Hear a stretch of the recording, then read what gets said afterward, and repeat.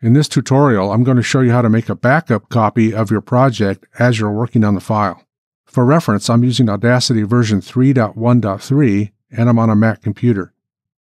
Making a backup copy of your project is something that you should do regularly and often. In Audacity, you can make a backup copy of your project without affecting or interfering with the working project. Let's take a look. I have a file open here called Project Backups. And every time I save this project, it saves it as projectbackups.aup3 in the folder that I've got selected. But as I make changes to this file, I might want to save a backup copy of it before I make any changes to it, so that I can go back to that backup copy if I make a mistake or if something doesn't turn out the way that I thought it would. To make a backup project of your file, simply go to the File drop-down menu to Save Project and select Backup Project. Once you've selected Backup Project, navigate to the folder that you want to put the backup in.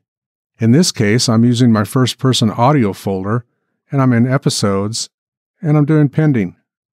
And in this folder, you'll see the project that I'm working on called projectbackups.aup3. The second file is a temporary file, and it will be deleted once I close this project out. But to save a backup copy, I'm going to just come up here and give it a different name. I'm going to call it Project Backups Backup. And I'm going to click Save. Now what I've done is I've taken a snapshot of my project at this moment in time while I'm continuing to work on the original project. You can see up above here that I'm still working on Project Backups. I'm not working on Project Backups Backup because that was just a snapshot of what my project looked like at that moment in time. But now if I open my Finder window to look at what I've just saved, we can see that I have the project backup. Let me widen this out here for you, which is the backup file, as well as my original file that I can keep working on.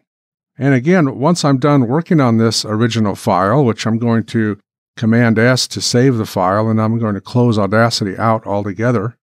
As soon as I do that, the temporary file disappears and I'm left with my backup file and my working project file. So that's how to create a project backup in Audacity.